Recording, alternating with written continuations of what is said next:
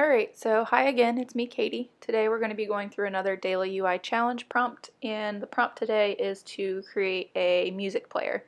And I've decided to do that on mobile, so let's get started. First things first, I'm going to create a placeholder here for some album art, because when you're listening to a specific song, it's pretty common to see the artwork for the album that has been released on. And let me add some rules in here so we can make sure our content is aligned appropriately. And we'll lock those. And let's get this artwork aligned. Okay, and then we will put the artist name here in the center below that. And below that we will do actually, you know what, it makes more sense to have the song name because that's usually what you're interested in. And we'll do the artist name below that. And let the song name take precedence in the hierarchy, so we'll make it a little bigger. And then let's see here, let's do a play arrow here, and so we'll just kind of make a rough triangle. And let me zoom in. Let's do icons for next and then also for previous, so that way you can skip through songs in the album or on the playlist. Try to distribute these. Work on that spacing a little bit. Seems decent enough. Let's bump that down a little bit. And between the song and artist names and the actions here, I'm going to put in a track so that users can see how far into the song they are. Let's see, let's add a title up top so that users know where they are, and that can either be playlist or album. I feel like most common these days is to be a playlist, at least for when I'm using a music app. And we'll add a back arrow in here so that users can go back to the master list instead of looking at a song in detail. And then the last thing I'll add here is a plus sign, and what that's for is so that a user could add this song to their favorites. That's something that I see. I use Spotify primarily, so that's something I use quite a bit. When I like a song I'm listening to, I'll just add that to my list so I can come back to it. So let's see here. Let's pick an artist and song. So we'll do Dua Lipa. Seems like something kids are listening to these days. And IDGAF is one of her popular songs. Let's see here. Let's go to start looking at some typefaces. I want something that's clean and doesn't introduce a ton of personality, just because I want to let the artwork kind of do the talking here. Since we aren't going to be able to control what songs the user is listening to, we want to make sure that the typeface is pretty neutral and it's not giving any sort of sway or interfering with any of the artwork or song types that people are going to be listening to, music categories, whatever those are called. So let's go with that one. Picked Open Sans, and we'll make these a little bigger, and I'm just realizing that I switched those on accident. We'll put the song title up top and the artist below, like we actually had in our wireframes. And we will bump the artist name back a little bit so that the song title can take precedence. Let's see if we can do something with the font weight. That feels a little heavy. It feels like it could be good.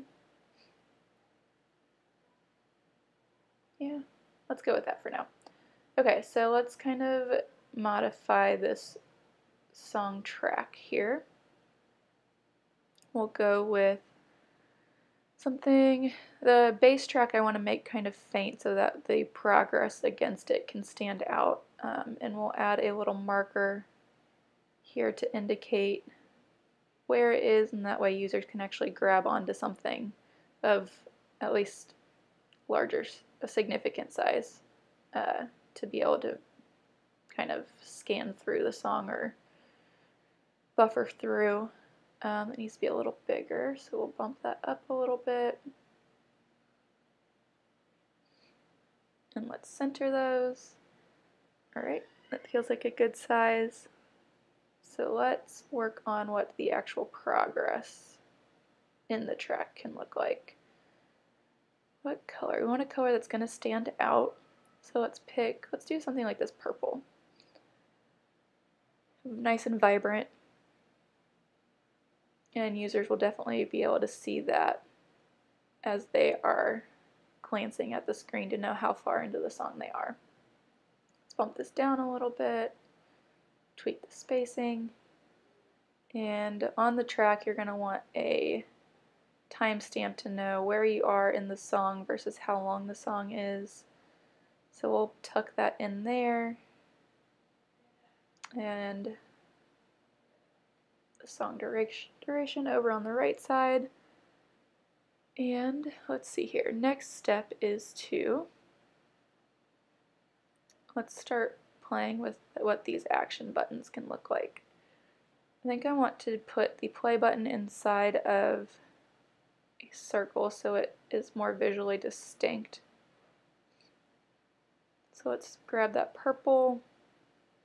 I'm actually going to change that play icon to be a pause icon because the way that we've got it mocked up, the song is in progress. So let's go with that. Oh, that's too big. Space those out.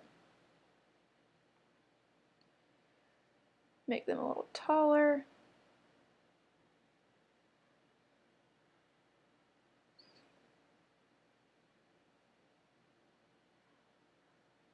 That seems decent. And then let's work on the next and previous icons. So those I don't want to be as distinct, so I'm going to kind of fade those back a little bit by making them a lighter gray, and then that way visually they're less prominent in the hierarchy. And we'll add some space here to make sure that users don't accidentally fat finger it.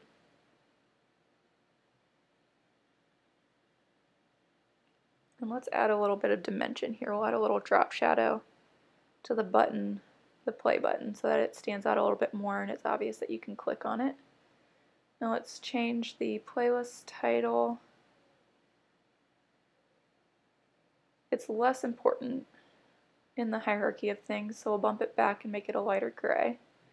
But let's also change the style a little bit so that it stands out from the actual song details. So we'll make that all caps and adjust the tracking a little bit. And let's see here. What do we want to do next? Let's find the artwork for this song here. Maybe change the song. Since we did top 100, I want to make sure that the song we're using is actually current. So we'll go Don't Start Now because that's actually a 2020 song. And let's find some album artwork. Do. Alright, so let's do a clipping mask on this. I think I want to do this in kind of in a circular shape here, circular mask. I kind of want to play on the idea of an album or like what are those things? Turntables that DJs use. A record here. So I want to put it in a circular mask. And let's add a little bit of dimension to play on the dimension that we're using for the play button. Let's see. That might be too literal to put the cutout in the center there. So let's get rid of that. We'll let the reference to the album be a little bit more subtle. Let's add some interest around here. Add a couple textural strokes. Let's actually play on the idea of this being like sound waves. That seems interesting. So we'll increase the spacing between each one as if it's fading out.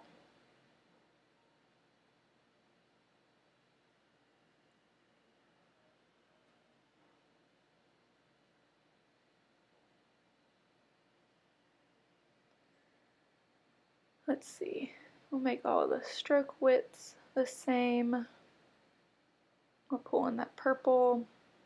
And let's actually make the stroke widths get gradually smaller, and that'll increase the effect of them fading out. But introducing those plays with the legibility, interferes with the legibility of both the song details and the playlist title. So let's play with that. I think we can still keep this effect without interfering with legibility. So let's see what we can do here. Let's see if we can add some sort of gradient overlay to kind of fade those back even more. So let's add a gradient. We'll decrease the opacity, and let's see, let's do the modify the color here. We'll go 0 transparency and then change that one to white, and we'll switch the rotation here, or the direction. It's still, let's see, let's bump that back. Get that behind the type. That helps, but it's still not quite right. So let's move that up so that the opaque part of that is closer to where the typeface is. And let's bump the words down a little bit. That helps.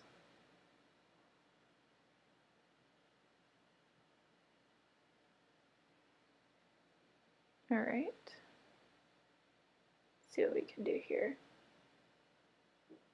Move the spacing and see if we can get the legibility to work a little bit with how those lines are cutting into the type, and we'll change the opacity of that again. We'll do the same thing and reverse it up top, and that way the playlist title is also legible. So we can move that down a little bit. And so those kind of sound waves become really secondary to the artwork and all of the other information, because they really are meant to be textural and kind of extra. They're not really, they don't have any importance, so we don't want them to overrun or take precedence over the actual information on the screen.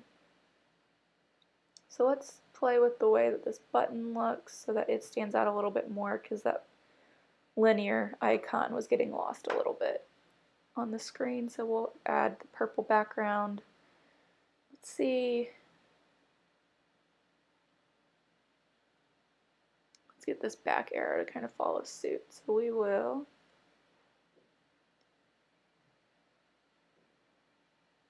let's change it from an actual arrow to just an arrowhead. Decrease the size and up the weight. We'll center those. That top feels a little bit off balance though. So let's actually see if we can bring this purple over here too, so we kind of have a unified button style.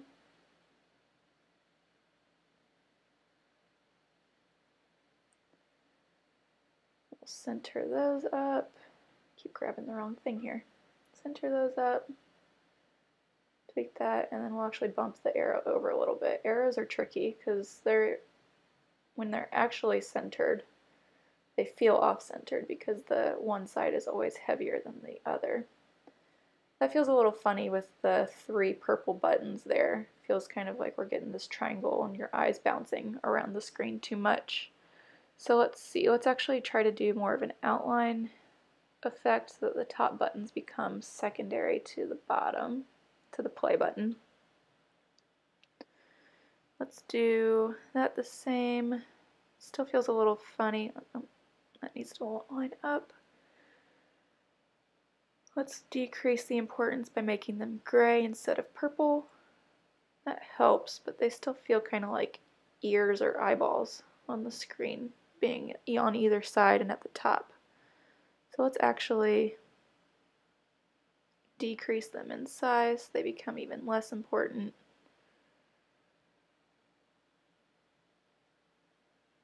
because we don't want the user's eye to bounce all over the screen, but we want them to realize that the buttons are there and that they are actions that they can take. Let's see. Let's increase the contrast here so that the playlist title is more legible, and I think we're going to go back to an arrow style here. Sorry, I keep flip-flopping all over the place. I think having the back button be more of an arrow instead of carrying through on the button style helps users to see that it's less of like an action that you can do with the details of the screen you're on, and that it's more of like, let's escape this thing. So we'll do a different style and treatment for that. And let's go back in here and modify this gradient a little bit so that make sure that playlist title and those actions up there are legible. And let's make sure that we don't have any weird overlap here.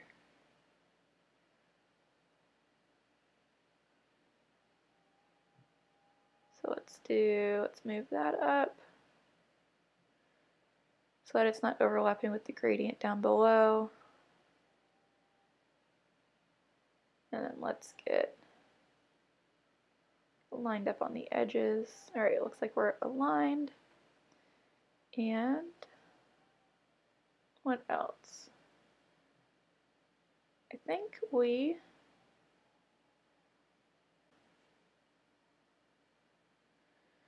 Alright, I think we're good. Next step in the process, I am going to put a mask on this so that the screen is contained in its own thing, and that is because I'm going to compose it for Dribbble, again, a Dribbble shot.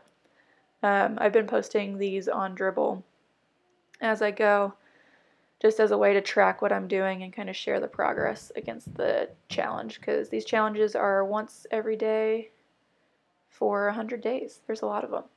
So hopefully you're enjoying it, because you'll probably see these quite a bit. Okay, so struggling a little bit with, there we go. We want the image to be on top, and now let's create the mask. And let's adjust the artboard size to be Dribbble's suggested size, and let's get the screen on the artboard, and we'll round the corners so that it feels more like a phone. And we need to adjust the fill of the mask so that it is solid. There we go. And let's make sure the background is the right size. And we'll copy, I kind of want to do a texture in the background that is a play on this sound wave effect. So I'm going to copy that out of here, out of the mask, and put it on the artboard, and then that way we can kind of have those circles be a continuation of that pattern there. So I grouped these, so let's get rid of this stuff we don't need. Get rid of the gradients. And we've got our circles there, and we'll center those back up. And then let's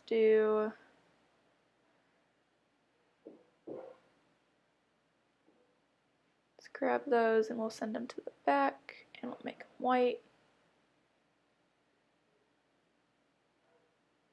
so that they can actually be seen against that purple. And let's add some more to the background texture to really get the idea that these sound waves are like fading out. So let's play with the size of these strokes. We'll make the furthest one out the lightest, and we'll kind of get them gradually heavier as we get closer to the actual screen.